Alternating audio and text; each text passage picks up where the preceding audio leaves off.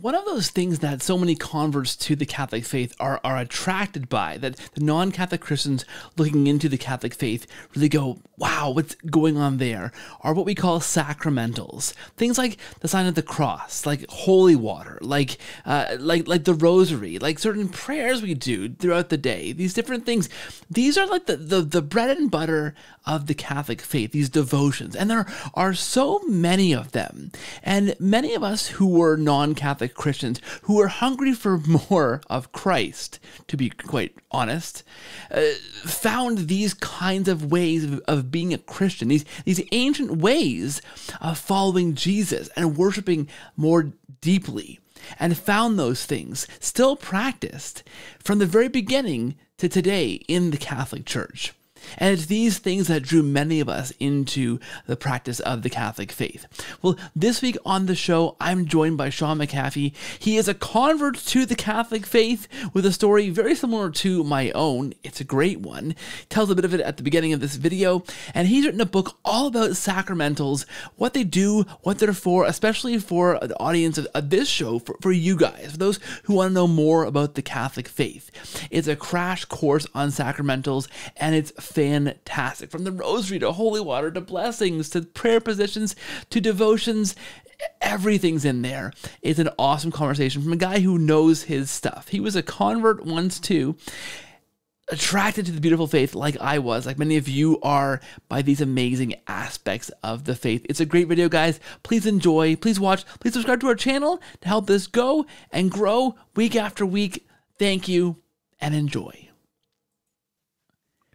Hey friends, welcome back to the show. Thanks for watching. Thank you for listening. If you are listening on podcast, thanks for listening there. Make sure you subscribe to the show wherever you find it. If you're listening on Apple Podcasts or on Spotify, please leave a rating or review because that helps push the podcast out to new people and gets conversations like this one to a wider audience. So thank you for listening there. And if you're watching on YouTube, hey, thanks for watching. Sorry I use my hands a lot. I got a bunch of comments recently about my hands. I can't control them. They're kind of, they're there. They flap around a lot. So thank you, viewers, for sticking in with the hands and all that. Subscribe to this channel, hit the bell, do all those fun things, guys, and keep it nice in the comments. And thanks for watching.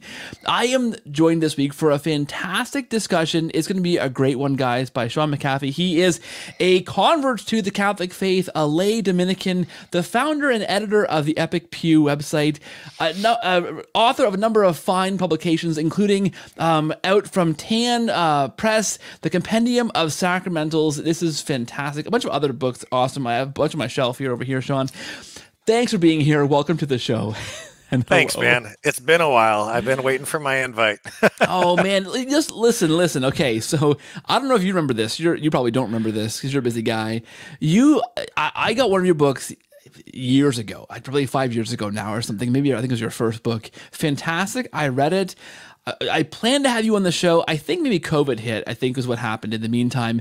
But you ghosted me. Never ended up on the show. Something happened. I don't know. The wires didn't connect, Shaun.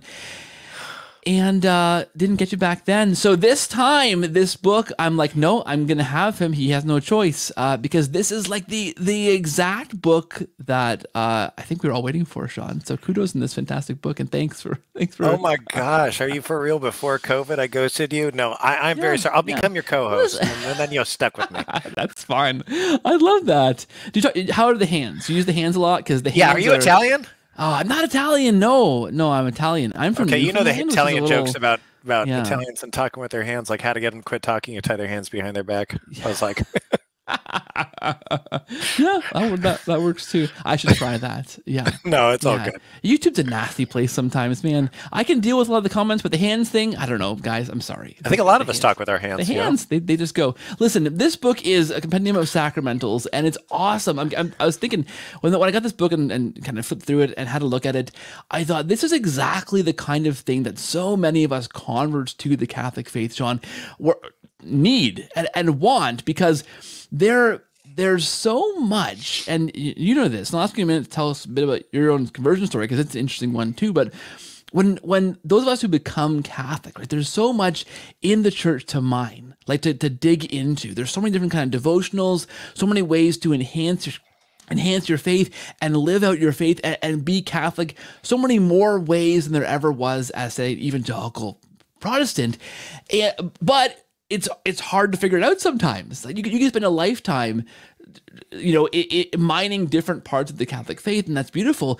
This book gives such a fantastic presentation of the things we do as Catholics in clear. There's pictures. It's lovely. They're fantastic jobs. I mean, I believe in being a virtuous Catholic. I don't want to inflate your ego too much, Shaun, and cause you to stumble into the sin of pride. But this is a fabulous book. Like, well done. Knowing that I ghosted you before COVID, already deflates my ego. I feel bad. No, I'm just kidding. No, yeah. So I've been a Catholic for 11 years. This Easter will make 12. So I converted in 2012. I had to think of that before the show when you asked. It's so funny how long you can do something and then still be learning. And it's like a marriage. I've been married for 15 years, and I was just telling a friend, never be afraid to, even do counseling or have the hard discussions over and over again, because things can go by in a whirl, and you can realize all the things that you're missing and need. So, no, I've been Catholic for almost 12 years, and it started with an aggressive, I guess, venture into disproving one of my Catholic friends back in Omaha. I live in New Orleans now, but disproving him. Yeah, so he's a psychologist, and I mean, this guy could have probably answered questions on the side for Catholic Answers, and I asked him one day because he was using terms. He's a biblical counselor, and I was having some some personal troubles at the time, and and he would pull out these examples from the Bible, and he would say Saint Mary or the Blessed Virgin, Saint Paul and Saint Peter, and I'd be like, you mean Mary, and you mean Paul? And yeah, I mean the scriptures don't call them the Blessed Virgin Mary. So what are you doing? And I said, so are you Catholic? And I had a little bit of an education in this kind of thing. And he said, yeah. And I just kind of wanted to trigger him, I guess. And I said, well, should I be a Catholic? And I just wanted to know what he said. And his answer really blew me away, even to this day. And it seems so simple, but he said, I believe you're a Christian. I believe you love the Lord. But there are some differences, and what those differences are that I would recommend is to say, yes, you should be a Catholic, because you don't have all the tools of the faith. You're not worshiping God in the fullness of the faith, especially through the Eucharist. But as we talk about the saints, these are the cloud of witnesses we see in Hebrews chapter 12. And so, yes, of course, you should be Catholic. You should have the complete gospel presented to you in order to live a life of sanctification. I was like, what are you even talking about? It's just me and the Bible and the Holy Spirit, right? And I was a thoughtful Christian, but took a lot of issues with what he was saying there, and so I had all the stumbling blocks that anybody would, had to discover what the Eucharist was, had to understand the Marian dogmas and how we, dulia and hyperdulia veneration, the ultimate veneration of Mary above all the saints. And then, of course, the worship of God, the right kind of worship that we adore to him as adoration alone. Those are things that I took back to him every other week. And it became so enamored in this subject that I would go to my wife. I was pretty much done with the counseling at that point in time. And I was like, Jessica, you got to meet this guy. His name is Shaun too. And, she got kind of tired of it. She was pregnant with our first son. She's pregnant with our first baby, and she's nesting. She's preparing to bring a life into the world and to expand our family. And I'm kind of like not in touch at all. And I'm like, I'm thinking about what he's saying all day, and reading Scott Hahn and Steve Ray and just a myriad of authors. And she was like, okay, well, you can study all that, but let's also focus on our family and bringing this child into the world, and then we'll take care of all of that. So every week, like I said, I would bring a new topic to this guy, whether it was infant baptism or even the the perpetual virginity of Mary, or just these simple subjects or very important subjects about the sacraments. I would bring to him, and I would read even Protestant history books, from like Yale professors or Cambridge, and they would talk about Ignatius of Antioch or Tertullian, and all these guys corroborated to prove that the Catholic Church, in very, very legitimate and visible ways, was a lot the same as the Catholic Church as far as structure and beliefs within the first century. obviously handed on from the apostles. They would have gone that far that quick. And these are people who, Clement knew, and Irenaeus knew St. John, of the Revelation, that St. John, and, Linus and Clement knew St. Peter. And it's just fascinating to me to know all this and to learn that there's a corroboration of these Catholic theological elements in the 1st and 2nd century. And so, to kind of sum it up, Keith, is at the end of this study, which took about a year, I hate to put it this way, but I didn't really want to be a Christian if I couldn't be a Catholic, because I knew at that point, even though I hadn't had my baptism, confirmed by a priest or anything, I hadn't had my marriage blessed, hadn't even been, accepted into the church through confirmation. I didn't really want to be a Christian if I couldn't be a Catholic, because my conscience would be violated. And so, got into RCIA immediately. I was like super late to the boat, right? RCIA usually starts in I don't know, September.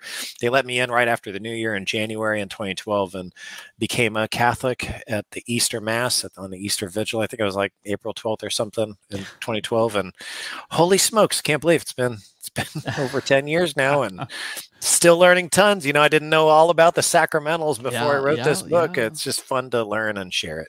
That's awesome. That's funny, because I had a similar experience. My wife was pregnant with our first son, when I kind of went to her and said, look, hey honey, I've been doing research for the last year. I think you maybe came to your wife a little earlier than I did, but here's what no, we're having a baby. Like, this is really awful timing. So right. it is pretty. Eventually, I think just like a pregnancy, 9 months later, she came in on the first Sunday of Advent. Yes, so it's really glad to have that kind of communion. Not everybody gets that. Not every convert husband gets that. So thanks be to God for that and the mercy of our family. Yes, amen. And we're the exact same way. It was the exact same situation, pretty much. That's awesome. That's so okay. So sacramentals, like that's so fascinating. Okay, so I don't know what your perspective was on sacramentals before you became Catholic, but for me, there's kind of two ways of, I think about this. And the first is, sacramentals are those weird things that non-Catholic Christians look at us as Catholics and kind of go, like, what are they doing? What are those things they, why are they crossing themselves? Why are they blessing themselves? What are these rosaries? What are these other weird things that are happening in Mass? Why are there bells and incense sometimes? And what's going on? And they kind of go like, wow, that's weird and probably super wrong. Like that. I think actually it was Marcus Grodi from the Journey Home. I had him on this show a while ago now. I think it was him who said that to the non-Catholic Christian, a really devout Catholic looks like a complete idol worshiping pagan. Right? Because if you're the complete package, if you're a devout Catholic, like you're doing the rosary, you're doing the kneeling for statues, you're doing you're going to a Mass that's going to have the bells and the incense and but that looks to the outside like these crazy things, right? Yeah. So there's that aspect of sacramentals. And there's the other part of that is those Christians, those non-Catholic Christians who don't have those things, we believe as Catholics are missing out on a huge part, kind of like you were, right? What your therapist friend said, right? You're missing out on a huge part of what it means to have the fullness of the faith that God gave us in the Catholic Church. So there's those two aspects to it. One is the danger. These things are scary, but then we see that and go, no, actually, you're missing out on these things. And I think knowing more about these things, if you learn what they are, what they do, what they're for, that goes a long way to beginning to bridge that gap. And that's the thing we do on the show. This is the whole goal, right? Is to help people to understand what we as Catholics are actually doing or believing in these things that we do. So this is a fascinating topic to dig into. And I think the best place to start with, because there's those misconceptions, is to ask you what's the sacramental? Where do we even begin talking about these things? The church has, I wouldn't say struggle, but the church has strived for the 2,000 years it's been around to really put a good definition on it. Because even as early as the days of the patristic fathers or the early classicals, people were, Aquinas actually had to kind of create the word sacramentals. The medieval writers had to kind of copy that suit because it was difficult to take the words of let's say, Clement, I mentioned some of the early Christian authors, or Origen, and they'd be talking about holy water and they'd call it a sacrament. But of course, they weren't talking about the valid signs of, actual grace being efficated upon a person. So a sacramental, the church has strived to put a definition on these. A sacramental is a sacred sign that bears resemblance to the sacraments.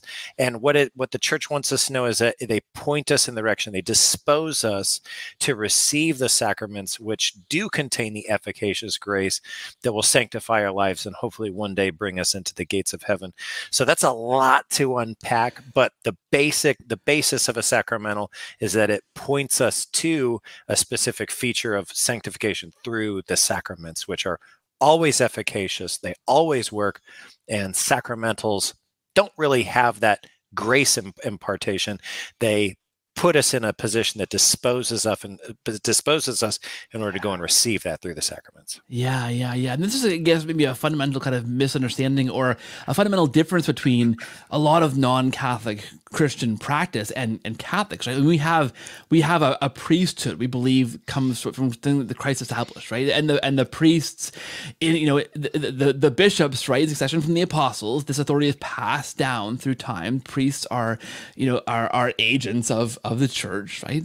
That have the ability, right, to help us to worship God in the way that he wants us to worship him, right? So when we say sacraments, talking about these things that we believe that Christ instituted, right? And there's roots of this in the Jewish tradition, right? That come down, yes. Right? Catholicism is kind of the fulfillment of that. These sacraments are that way that God wants us to worship him and how God gives us grace in the ordinary form, right? That right there is a big difference from, say, non-Catholic Christianity, right? Like, I certainly wouldn't have believed that there's a special way that God gives me grace. I would have gone to church, I would have prayed, I would have listened to a sermon and believed that I was living the Christian life. As Catholics, there's a different way of living, right? There's actually, we can do these things that we believe Christ has prescribed for us that actually help us to become more like him. Those are, right, the sacraments. Does that make sense to lay that kind of framework out? Yeah, exactly. Sacramentals kind of draw from that, right? Yeah, the church calls it ex opere operato for the sacraments. And this is kind of nailed down in the book really early on, because everybody needs to kind of understand exactly what the difference is. We can say bears resemblance, but what does that really mean? So the church says that sacraments always operate ex opere operato, which is fancy Latin to say they always work. It's by the virtue of the work produced. So that's sacraments. They always work. And sacramentals, not to say they don't always work, but there's more of they're more like the road signs that point you to the direction of where you're trying to get something that actually works. If it's trying, I don't want to make too many crude references, but if they get you to the restaurant or they get you to the church or get you home, these are the signs that do that. And I like talking about our separated brothers and sisters. I mean, before I was a Catholic, I wore a cross around my neck. I had hung a cross on my wall. My wife even gave me this, image of a dove on a coin within our first 2 years of marriage, well before we were Catholic, that represented, the Holy Spirit. And these are signs that can remind me of these actual spiritual facts and truths. And that is a lot like what the sacraments do. You have the three breakdowns of sacramentals, right? You have blessings, which we all really understand. We have exorcisms. That's a second category, which we can get into just a little bit. I don't go into a ton of it in the book. And then we have, of course, the popular devotions. And those are the signs and the devotions that we either pray and participate in, or the physical signs of piety, like this crucifix behind me, or, a medal. Oh, I'm not wearing it. I had surgery recently. I'm not wearing it. Like a miraculous medal around your neck, or a St. Benedict medal that point us in the direction of a specific truth. And what they do is they're supposed to move our hearts. You're supposed to look at a crucifix. Even as a Protestant, you can look at a crucifix and say, my gosh, I mean, look what he suffered for me. And that can lead you to contrition. It can lead you to sorrow for your sins, and so forth. So we can talk all about the many types of sacramentals. There are candles, and you mentioned the smells and bells, the incense and, sacred bells. And they all are supposed to kind of have a unique way of pointing us back in the direction of sanctification. Yeah, that's fantastic. I love that. I mean, and putting it in those terms, right? These are things that non-Catholic Christians do too, in large part, right? I think the Catholic Church has a longer history of maybe naming some of these things and describing them more, and there's certainly more ways of expressing our faith in tangible ways, but that's because I think in its wisdom, and we see this right from Jesus himself. In Christ himself, we believe instituted the sacraments, from which sacramentals, right, come. But there are a number of things that Christ does that are physical, things we see physically happening in the New Testament. I'm thinking even of the idea of relics, like, St. Paul's handkerchief, right? St. Peter's shadow, these kind of weird things that's in the Bible, right? And the church draws from those things. I mean, didn't one day sit down and go, oh, we should take this handkerchief thing and do so, right? Right away, right? Those things kept being a thing. Like, it didn't stop being a thing. I remember reading once, and I say this in the show a couple of times, that there's testimony of the very first Christians, once they were catechized into the Christian faith, would be told the location of St. Peter's tomb, right? And they used to go and would lower scraps of cloth, like handkerchiefs, for example, down in this hole into where the tomb was, to hopefully touch it against the bones of Peter, because they believed that had this sacramental connection. It wasn't magical. It didn't magically heal people. I mean, it certainly could. God could use it to do that, right? And there are cases of those kind of things happening.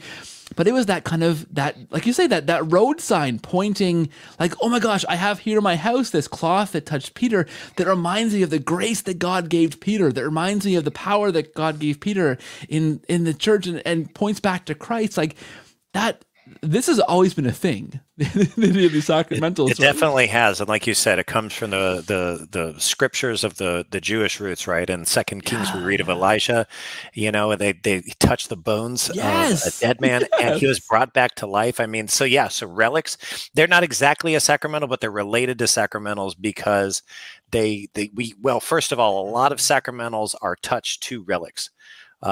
Which makes them third-class relics. So if they touch a first-class relic, we can go into the definitions of these. If they touch a first-class relic, they become a third-class relic. And so you can have a lot of sacramentals. I've got some crosses that have been touched to the bone. I think it's like a femur of St. Dominic. Very lucky to have these things. Now, I'm not sure exactly what I expected from it, other than for my faith to increase, my devotion to increase as I wore this or used this or carried this rosary or these crucifixes, crucifixi. But right, a little bit of Italian. So I mean, you're right on, and it's fascinating. It's exciting, and it's not weird, but there is some items to guard against that I talk about in the book. It's not just what is it and how do you do it. There's a lot in this book that I point to about how do we treat these things when we're talking to other Catholics or non-Catholics about them. How do we defend the use of them, or even just not give off such an erroneous smell to our separated brothers and sisters whenever we're using these, like wearing a rosary, for fashion, or putting one on your wall for decoration, or hanging one from your rearview mirror. Like, where do we draw the line between superstition and religious practice? Yeah. And I think, like you say, I mean, knowing and understanding why we do these things and what they mean and what they point back to, that's such an important thing, right? About explaining the faith, right, to those who are inquiring. I can think of myself, so many people that I encountered, say, in high school, university, who were quote unquote Catholic, who say, wait, wear a rosary, right, or have it on their rear view mirror, or have Catholic things hanging around. Well, as you ask them, well, what's that for? What do you use? I don't know what it does. It hangs there because that's what I was told to do, and I do that, right? And that's a kind of a poor witness to somebody who's asking questions about the faith, who's really inquiring and wants to know, right? So it's important, I think, to know kind of the roots of why we're doing these things if we're going to really do them. Well, first of all, do them effectively, right? Make use of them appropriately. And for the watching world, I think is increasingly going to become curious with these wacky Catholics as the world continues to kind of spiral away from religion altogether, Right. like Yeah. to know how to explain, okay, you know what, I do this because this is what I think it does, and this is how it helps me in my faith, kind of thing. That explaining thing, Yeah. I think, is going to be really important. And I do have an appreciation for the wisdom there, and thanks be to God, my wife pointed out to me, because I kind of, not to say I called her out, but I noticed that she had a rosary hanging from her rear view mirror in the family van. She's like, "Oh no, that's actually a rear view like decoration that I bought at a religious store. It's not like a full rosary. It kind of resembles a rosary with, you know, some sort of metal and some beads and then a crucifix, but this isn't like, you know, a rosary that I could be praying and then don't. This is kind of like an ornamental decoration that could serve as like the same purpose, like, you know, just one of those visual reminders. But yeah, you know, there's a difference between like wearing, and I mentioned like wearing them for fashion or putting them on your wall for decoration. Like either of those things could be done with absolute excellence, should you actually have the devotion to those items, or, you know, be willing to defend and explain and show the hope for the reason that is in you, you know, the First Peter 15, you know, 3:15 kind of practice. Those can be wonderful examples of the faith, and of course the, you know, your personal devotion to them. I mean, I don't see a lot of difference in wearing a rosary so long as you use it, and wearing a medal so long as you believe in it too. So kind of a difference there, but yeah, Catholics are known for getting into these little pitfalls that can make it look a little superstitious. You know, the rosary hanging from my wife's van is not going to protect us from accidents, but it definitely will bring to mind the blessings and the safety that we're praying for as we do venture out into the world. Yes. And I hung one for a long time because it helped me to stay honest when I'm driving. So I can't tailgate and honk at the person in front of me if there's a rosary hanging there. Yeah, you might not call him that name. Actually, I actually need to like behave myself and act appropriately. So it was a fantastic reminder to live my faith out. Like I got that, you know, the Jesus fish in the back of the van does a similar thing. Like if I'm cutting a guy off and that's what the last thing he sees, well, that's not very good witness to my Christian faith. I like that, the Jesus fish. The So I want to start maybe in the meat of things with the sacramental, the gestures, because there are so many just interesting things we do with our body, like gestures we make at Mass when we pray. I mean, that alone could probably be a full book treatment here, I think, digging into those kind of things we do, those Catholic calisthenics, right? Like at Mass. Yeah. But there's so much in all of those gestures, right? And I think having kids brings that home for you, right? When you are teaching your kids what these things mean, you really first of all, you realize how many things there are to teach them about different gestures we do, the kneeling, the bowing, genuflecting, like the crossing yourself, all these things. And then it's like, you know what? They are so important. Like, all these things serve a certain purpose. And I don't think, I'm sure I don't know if you agree with me or not, but I think many who experience Catholicism for the first time, begin to live out their faith, meet older, more mature Catholics who go, oh, I didn't know that's why we did that. I just always grew up, you know, kneeling and bowing and genuflecting without really understanding why that was happening, or don't know that they're supposed to be doing something at a certain time because our culture's kind of maybe lost that reverence or that kind of understanding of why it's important to do those things. Yeah, nobody's. And you come in as a new convert and go like, "Hey, well, no one's bowing here. What's going on? Or no one's doing this." But these gestures are, I mean, they're amazing. They're beautiful. They're rich and they're ancient, right? Yeah, yeah. So where do we start? No, yeah. So the gestures are like one of the most important parts that you said, you know, talking about children. I'm thinking of my son, Dominic. You know, I constantly have to remind him, you know, good genuflection is on the right knee. But really it's a matter of, you know, showing reverence to the tabernacle, of course. And that's really what we're doing. And it may look definitely hocus pocus. It can look like, oh my gosh, why are you showing worship to a man-made idol? You know, why are you breaking the first commandment here? You know, people might not even realize you're doing it to the altar, to the tabernacle, but, you know, you could bow in front of a crucifix or a statue of Mary or something like that and be completely justified in what you do, but it can look the wrong way. So having those understandings, but really, even if they don't understand, you know, just even having the inner disposition, because that's what it's all about, is just having the inner disposition to, you know, realize you're not doing it out of, you know, what do they say, going through the motions. Yeah. You know, like Yeah. making the sign of cross after receiving communion, like that's not a requirement, you know, but bowing in front of communion is, that kind of thing. You know, it's very important for Catholics to apprehend and understand these things, not just so they can do them and, you know, kind of check off the scorecard. I had a priest who used to say, you know, God's not a cosmic scorekeeper. He's not counting how many times you cross yourself, but it does matter. Yeah. I mean, this is the chief sign of our faith, the sign of the cross. You know, I think there's like 25 things.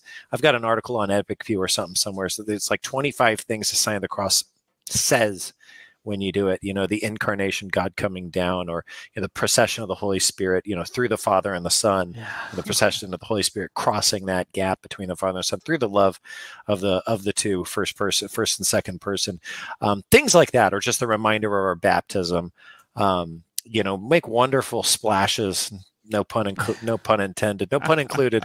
You know, make wonderful impressions on our faith, but also, you know, obviously serve to keep us mindful. And as we're mindful, it's really cyclical.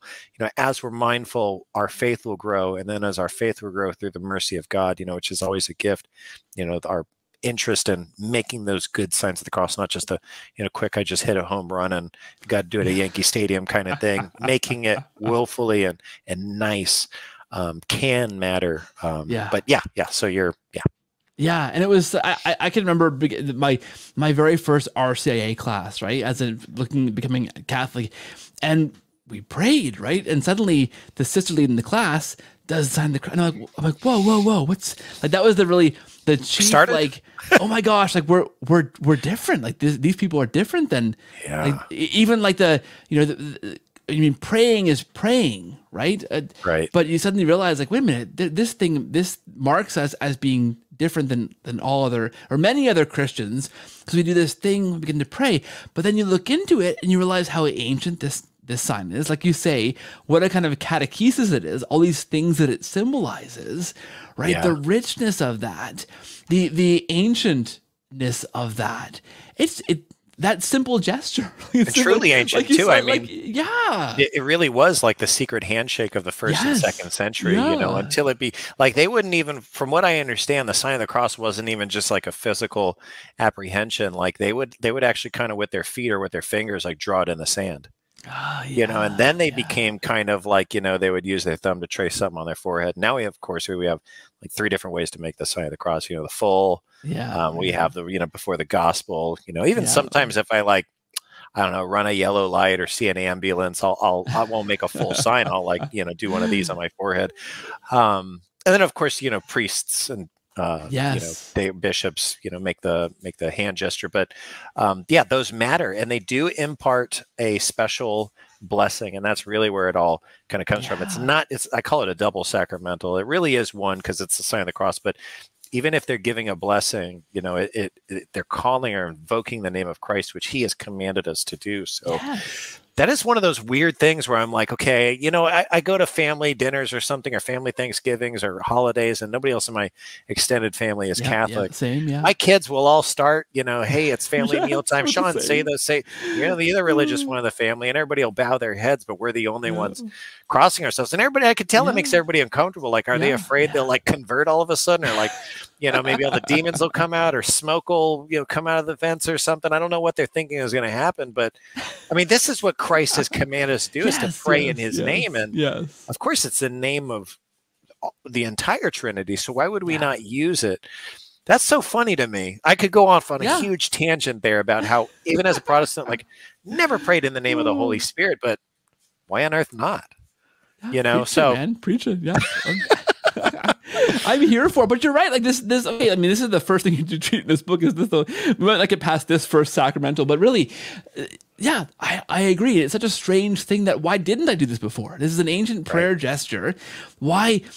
Like, what was my problem before as evangelical that we thought this was inappropriate to do? And why are people so allergic to, you know, we're the same, right? We're the same. My kids will do that. We will do that. And we're the only ones at the table doing that. And because it's wholesomely funny. Catholic. Yeah. It's strange, and if you're not, right? it's like, I don't want to compare it to the Eucharist, because the Eucharist is, of course, the source and summit of our faith. It's what unites us. But the sign of the cross is pretty similar in a way. I know other liturgical denominations, you know, Lutherans. I don't know if about Episcopalians, Anglicans use it, but not nearly as much. Like in a standard sacrament, like baptism, like 17 signs of the cross will be made. Yeah. Like it is a premier aspect of our faith to bless things with the sign of our, you know, with the sign Yeah. of our faith. You know, what was the tool that God chose to be sacrificed as a lamb? It's so cool. Like we could make a whole episode about it. Well, I saw it's all in the book. It's all in the book. It's all in the book. It is. Well, one more thing on this. I saw the coolest thing. We had a potluck with a bunch of Catholic families in this group we were a part of the other week, and we had a priest there to along with us, and he did the blessing of, you know, for before we ate, and in the middle of his prayer, he turned and then did the priestly blessing towards the buffet table at the potluck table, and I go, yeah, well, of course, like he's, you know, we would as lay people, we'd pray, you know, God, thank you for this food, bless it to our bodies, like give us strength, give us a good meal here together, whatever. We always in our family pray for a good night's sleep as well, because it's hit or miss sometimes with young family. But of course, the priest with the authority of Christ can literally bless the food there too. So I love that he, you know, signed the cross, he prayed, and then turns and actually blesses the food in the sign of the cross as well, and then kind of kept praying. I thought, yeah, bless everything, right? That's I mean, amazing. It's all under God's creation. I mean, of course, not the abominable or, you know, depreciable, but, you know, God has made all creation, so why not give him glory and ask him to, you know, be glorified through our consumption of these things. So yeah, absolutely. Okay, the next thing that people would notice, okay, if they were to come to a Catholic household or to a Catholic church, sign of the cross, okay, and then the crucifix. Like, and so, you know, the tradition that I came out of, a Pentecostal church for most of my high school and early university career, I don't know, they were so allergic to anything resembling like an idol or an icon or something that we had in our church proper. We had a cross, but it wasn't even in the front of the church, it was on the side of the church, like kind of out of the way, because even that couldn't kind of be front and center. You go to any Catholic church, right? And the crucifix, Jesus on the cross, is often going to be front and center there, right? And that's going to be a major difference for those who are coming from a non-Catholic tradition, right? Yeah. So what are we to understand about the crucifix versus the cross? And I guess what are we to help others understand when they see that and go, this isn't right. Christ rose. He shouldn't be on the cross still, Shaun. Sure. It's, you know, gosh, there's so many ways to answer that. My mind is immediately triggered. I don't know if you remember, like back in like 2011, 2012, 2013, those spoken word videos on YouTube were like, oh, that guy, super popular. Yeah. And I think he was named Father Pontifex or something like that. He came back with one, but there was one that was really popular. It was like, I'm not religious. What is it? I'm not religious, but I'm spiritual, but not religious, or something like that. And then so they blew up in popularity. We had some Catholic responses to those, and then there was this one of this Islamic man kind of tearing down all of these other Christian spoken word ones. And I don't remember much of it, but he made one line. He said, you know, using the cross to glorify your sacrificed Lord is like, you know, glorifying the murder weapon that was used to kill your mother. And I'm like, okay, I mean, you're really missing it, because the cross is more than just like the murder weapon. I mean, whenever we look at it, and you can read this in the works of like Josephus, who's a very popular early Jewish writer who corroborates a lot of Christian testimony. And one of the things that he does is he talks about how the feast of the Paschal feast, which is the Paschal is, of course, a lamb.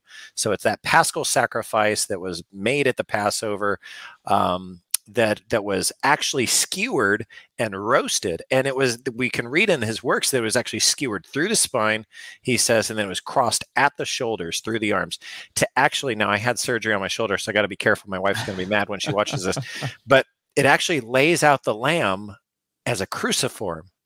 And that's how they roasted the Paschal sacrifice for, you know, 1500 years, in observation of those the Torah, how the Torah says that you're supposed to sacrifice, and that was actually the method. So we don't just look to the cross as the murder weapon. We look to it as the fulfillment of the one sacrifice. None of the sacrifices were ever good. All of the sacrifices. You can read Psalm 51. It's my favorite psalm, and towards the end it says, the Lord doesn't want just a sacrifice. He wants a broken and consoled and contrite heart. And then he will accept the sacrifices and bullocks upon the altars.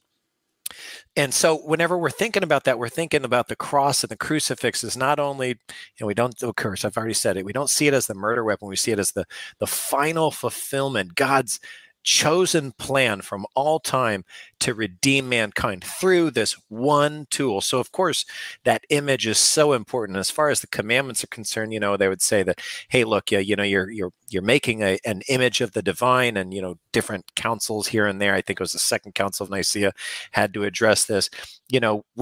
God commanded us in the first commandment to not create an idol or an image of anything that is in heaven or on earth below. And people kind of stretch that, and they're like, well, you made an image of the divine. You made an image of Christ, but think about that. First of all, in the Old Testament, you pointed to it earlier, these come through Jewish practices. So what's on the top of the mercy seat of the tabernacle? The cherubim. Yeah. Right? The wings of the angels, the highest order of the angels, outstretched. There's a story, and I pointed out in here in the book of Chronicles, where God asked his people in the early days of Jerusalem to build a pillar with a serpent on it. And as they passed over the shadow of this pillar, they would be healed. The serpent actually represents Christ in the Old Testament. And we got a number of these types of sacramental images where God commands his people to create these things. And so, yeah, the early church saw no issue in artistically exporting the imagery of our faith in order to say, hey, look, we're being reminded of this. We're not believing that he is there, where is it? I'm bad at this, that he is there on the cross, but that it's an image of him in order to dispose us in order to go and sanctify ourselves through the ways that he commanded, which is the sacraments. Man, that was a mouthful, but yeah, that's how I see it. That's how I was explaining. That's great. No, that's a great explanation. And I think, one of those things, trying to understand the Protestant mindset about this, right, is one of those misconceptions is that we as Catholics are re-crucifying Christ at every Mass, right? Re-sacrificing Christ. It wasn't good enough or something, right? And I get that, because if you're at Mass with no kind of prior knowledge as an evangelical Christian, as a Protestant Christian, and you hear the language of the priest talking about my sacrifice and yours, and Lord, accept this sacrifice at my hands, and it sounds a lot like something's being re-sacrificed, right? And then you see Jesus on the crucifix, and I think the logical kind of Protestant conclusion many times is, look, these guys, he's still suffering, we're still sacrificing, this is all wrong, right? Not understanding the deep theology of, what's being sacrificed. We're representing, Christ to the Father, which he commanded us to do at the Last Supper, right? The priest is fulfilling that in the words that Christ gave us, right? And like you say, that crucifix isn't Christ still suffering or Christ being re-crucified. It's reminding us of that, right? That mechanism, that means that God chose to redeem us, right? Right. Yeah. It's present for all ages. It's present for all ages, and it matches. That's why, I'm not like a super trad, but my kids will all go to a Latin Mass. And one of the things I like is at the consecration, they lift the chasuble of the priest who is presenting the host or the chalice after the consecration, and it's an image of him kind of ascending, him kind of flying, is what I tell the kids. And because the Paschal meal is still ongoing in heaven. So yeah, we are representing it, but it's a Mass for all ages. It didn't just happen in the first century and then we're like, okay, well, they had it and we don't get to participate. No, he said that this is this is meant for all generations, and that we would have to consume his body. Well, he made this way of doing it, of course. There's a lot of stuff to get into there with the 40 years in the desert and the manna and whatnot, and Christ is our final manna. But you're right on the number. Yeah, yeah, and I think like a lot of those misconceptions would come from similar places, right? Like, yeah, to understand that no, we're not re-crucifying Christ on the cross. That's not why he's there. Understanding that will help. I think the evangelical understand that no, in Mass we're also not re-sacrificing Christ. These are very similar reasons as to why we're showing him on the cross as to what's happening in Mass. So there's a deep connection there, right? Because we're bending time and space in a way in both those cases. I think that's, yeah, it's beautiful. And it's brilliant. It's amazing. It's all those things. We're just getting started. Yes, and I love the priest in Latin Mass flying up to heaven. Right, that's where the banquet's happening. He's got to go up there. He can't be here. And there are actually priests. I think Saint Dominic was one of them. I was just reading about a few others and butlers. You know, as they would perform their consecrations, they would actually levitate, and so that. I mean, that's a, you know, not every priest is able to, you know, be gifted for that kind of ecstasy or participation in that mystery. But yeah, it's a well-represented one in some of those saint stories. Yeah, that's awesome. So I want to touch on a few more things. Holy water is one of the other things that Catholics are known for, right? Yeah. Things we're known for. We're known for exorcisms. We're known for crossing ourselves, known for the crucifix, and we're known for holy water, right? So tell us a bit about that, because I think this is, again, one of those things that it makes so much sense when you begin to understand it. But yeah. Sean, holy water? Holy water's deep, but to get kind of straight, that's funny. I keep making these puns. So holy water is like a deep concept, but the bottom line is that it points us to our baptism. So of course, God is, you know, since the Old Testament with Noah and the crossing of the Jordan and so forth, even the very first, even the first verse of the Bible says that God was present over the waters. The voidless waters at that point. So water reminds us and makes us mindful of our baptism. We entered into Christ's mystical body. This is how we come into the church. It's the sacrament of initiation. And we expect holy water to bless us, to remind us of this, to, of course, like I keep saying, to dispose us and move us and to keep us holy. Now, there's a misnomer here.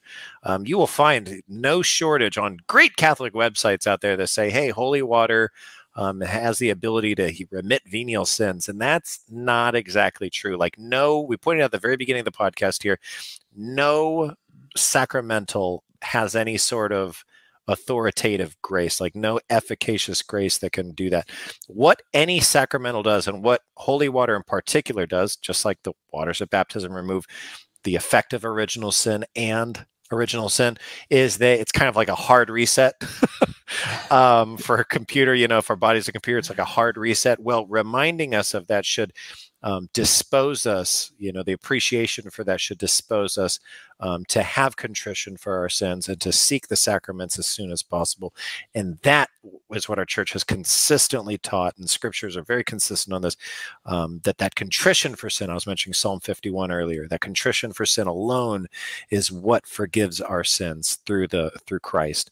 So it doesn't, just touching it doesn't, you know, kind of create that soft reset or any hard reset, but it can move you to have that full contrition or even the partial contrition of sin, which is the avenue for forgiveness. But yeah, that's holy water in a nutshell. And demons are afraid of it, which is crazy. Yeah, yeah. That was interesting. Yep, and I kind of cover a few of those in the book, but there's some saints who have some really wild stories of, you know, the temptress is coming to them, St. Philip Neri, in the middle of the night, you know, disguised as devil or disguised as a pretty woman, and they'll throw holy water on it and they'll change form or something. And there's some wild stories out there. But I love it. Yeah, I love it. And that always, those kind of weird things, right, as a non-Catholic Christian, always like, well, why? Like, what's going on here that makes demons afraid of these Catholic things, right? And that really was one of those weird things that kind of piqued my interest to begin to look into the Catholic faith. There's these weird things they do that actually, you know, seem to have effect on like demons. Like, they must be doing something right over there in the Catholic Church. There's something funny to point out too, Keith, without getting too astray, as we kind of keep talking about like pagans and then our separated brothers and sisters, Protestants. You know, it's a kind of a shame that Protestants will come and see holy water and be like, that is so superstitious. But really up until like, I mean, the Catholic Church had a connection with just about every other religion out there, because every other religion, from east to west, values water as a kind of a sacred sign. You know, it can hydrate, it can lubricate, it can clean, it can heal.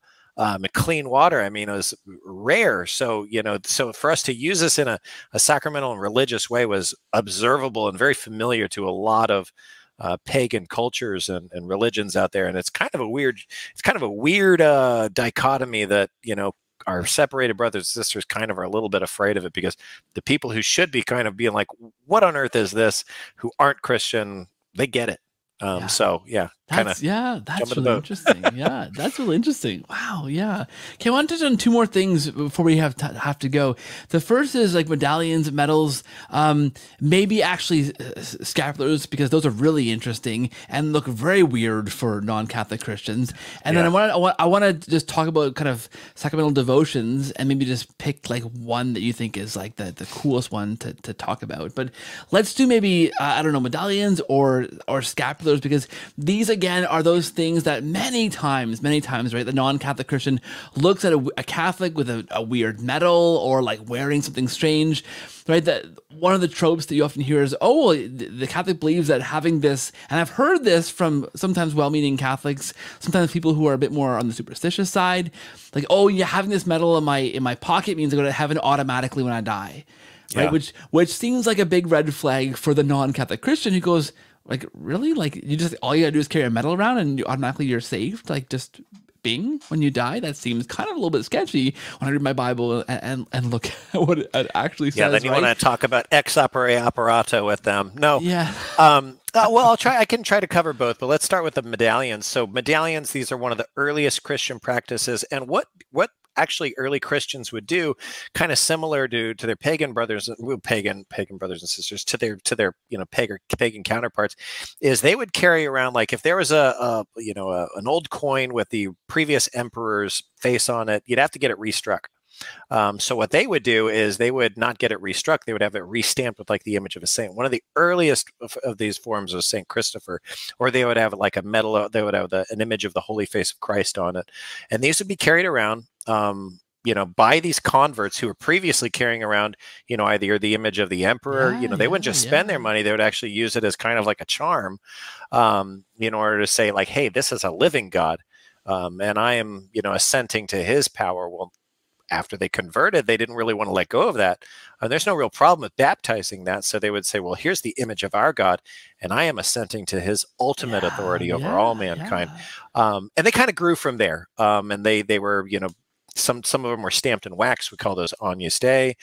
They would contain an image of a lamb, like a Paschal lamb, and that's covered in the book. It's pretty rare, you know, not just because they're stamped in wax and that kind of breaks, but the practice has kind of been relegated only to popes, which is kind of cool, but makes them rare.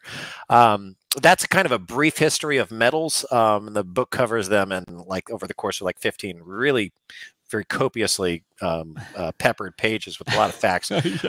But so there's a lot to say there. But then scapulars. So scapulars, yeah. So early monks, you know, who would be laboring in the fields, they would want to dress in the, you know, the regalia that would be common to the worker. Well, as soon as those regalia and those vestments changed, you know, workers in the field would not just go to a toga or some sort of overthrow. They would go to, like, you know, pants and a shirt. These religious, they were a little bit poor. They were a little bit left behind in that fashion. They would keep it. And so it became actually synonymous with the monks in the field, you know, who would go to the monastery at the end of the day. They would keep wearing this, you know, in order to kind of keep the tradition of yesteryear alive. And sooner or later, it became only them who were wearing it.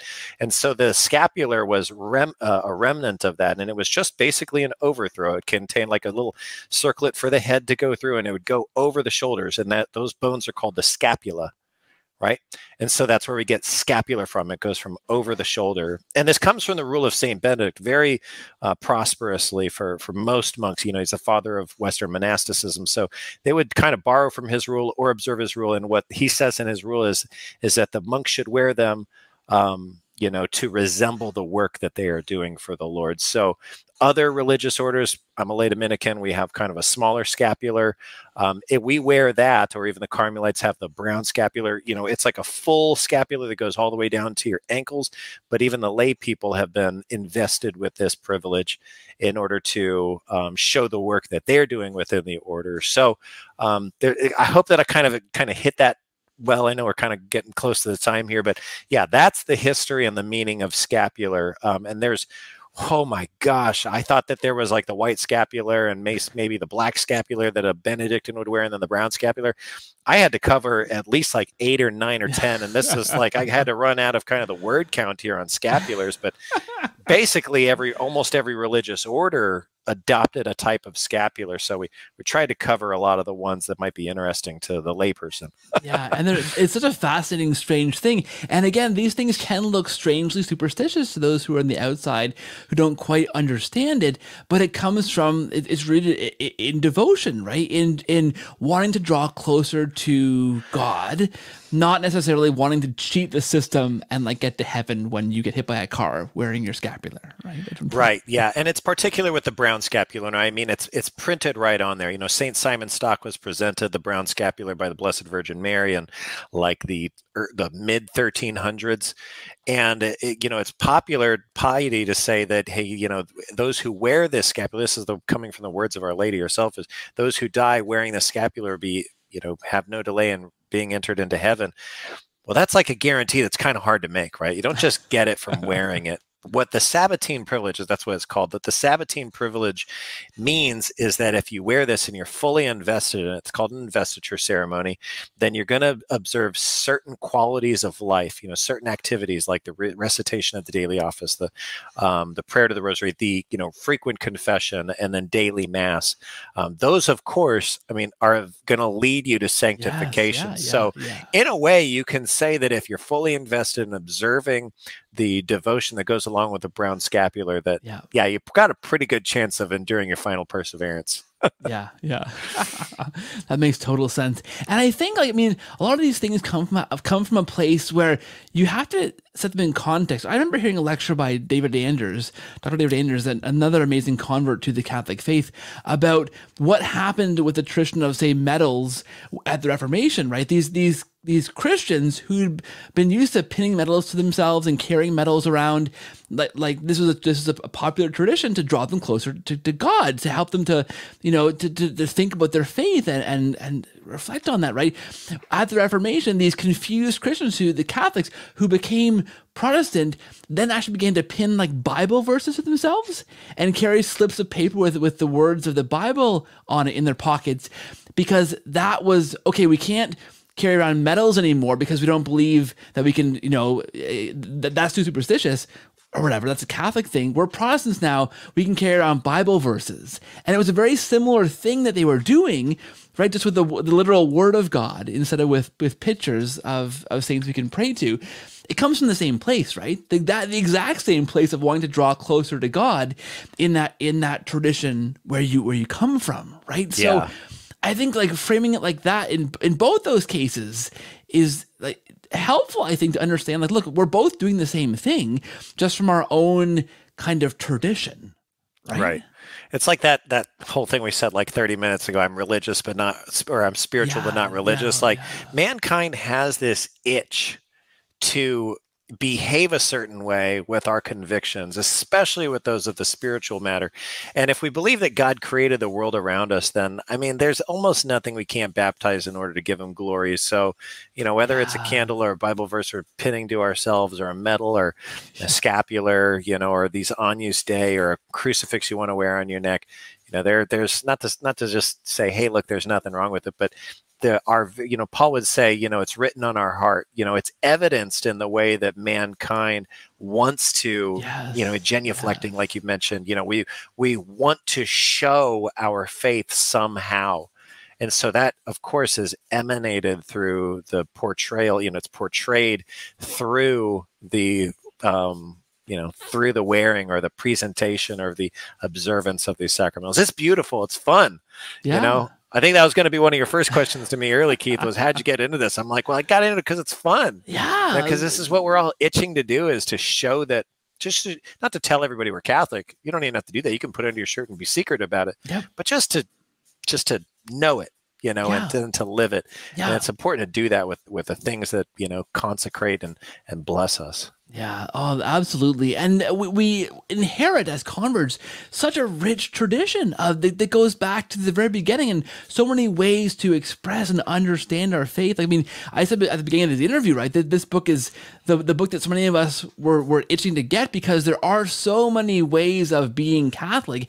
It's almost impossible to know where to draw from and where to go, because there's just so many different means of doing that. I love that you could have presented all here for us to kind of go, okay, here are all my options. Like, what should I explore, more deeply from here? Right. I think it's amazing. I want to, in like 30 seconds. We can go longer than that, but I'm curious for one final question for you, is because the last part of this book is talking about devotional practices, right? And this is, again, like, you have signs of the cross, you have holy water, you have all these different kinds of things we talked about. And then there are actual, like, real practices that you can get into, like the rosary, divine office, the Divine Mercy Chaplet, like all these rich kind of prayer practices, rich ways of orienting our lives towards growing deeper in Christ. I've done different devotions, different times of my life that fit better or worse at different times. There's so much in there that you can do to help you deepen your relationship with Christ. As a Catholic, I don't know to ask you your favorite one, or one you'd recommend people just try if they're curious. I know a favorite challenge of mine for like the non-Catholic Christian, we'll just pray the rosary, just try it, like see understand what it means, do some research, buy this book and read what you say about the rosary, and then try it. Like there's I don't know, there's so many different ways you can answer this question. I'm making it hard for you to just pick. No. I am a lay Dominican. I would immediately go to the rosary, but the one that I would recommend to any type of Christian, even new Catholic or old Catholic out there, is the Stations of the Cross. This is really like the perfunctory. This is the very first devotion, if there ever was one. Jesus said, "Take up your cross," and from the earliest times of his, life and resurrection, they wanted to retrace his steps and literally carry crosses to follow, everything from the Praetorium, where he was condemned, all the way up to Golgotha, where he was crucified, and to his tomb, where he rose again. And so the Stations of the Cross, of course, 14 stations that depict his final suffering, but also, there's deep and wonderful reflections that you can have about the life of Christ within those two. So that's what he commanded us to do. It's very easy to make. The stations are, there's the scriptural ones, there's the traditional ones, there's even the Stations of the Resurrection, which the church has acknowledged and blessed off on.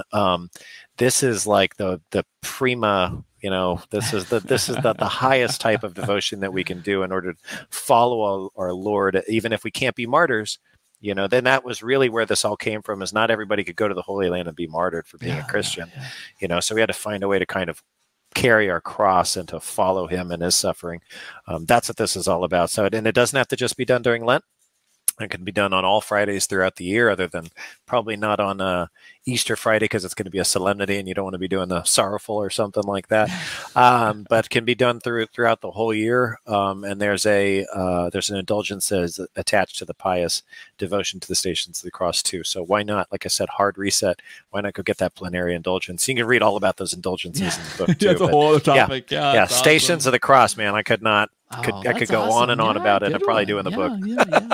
Yeah. No, it's fantastic. That's an awesome, good answer. Shaun, this has been an awesome pleasure to have you. I didn't ghost me this time, so thanks for coming on the show. Thanks for, the good book last time. I read it and I'm like, oh great, have him on the show. Never ended. So I enjoyed. I'm gonna be your co-host from now on. It's gonna be so often on here. Yeah, that's fun. That's great. Yeah, makes my job easier. So sure, let's do it. Where do you want to point people towards to find and follow you? Get this book and follow your stuff. You've you got a lot out there. So where should they go to find it? What do you want to do? For this book, just go to tanbooks.com or go to Amazon or really anywhere books are sold. I always tell people, go to your Catholic bookstore. You know, those are the small businesses. They support Catholic families and the community. So go there. Of course, if you want to look into anything that I do, you don't have to, but you know, I'm on Twitter, I'm on Instagram doing funny stuff or religious stuff on there too, or just my website, ShaunMcAfee.com, or you can keep up with me liberally there. Or, epicpew.com is where my bread and butter is, just making wholesome Catholic stuff for people to live their life a little bit better. Yeah, it's awesome. I think I may have an article or two on there from like way back when you first launched. I think I remember you were launching that website. And I think I may have written something really terrible for you a couple of times. So I'm gonna look it up. You can share it. We could share it along with this when we get there. That was awesome. I'm sure it's really awful and embarrassing. I began writing as a Catholic before it's even Catholic, which is hilarious. I began blogging in the Catholic blog. And I was a very eager convert. So that's awesome. Shaun, awesome to talk to you. It's been a great episode. Thanks for being here. I want to say God bless you, your family, and the work you're doing for the church. And thanks so much for joining us this week. Thanks, Keith.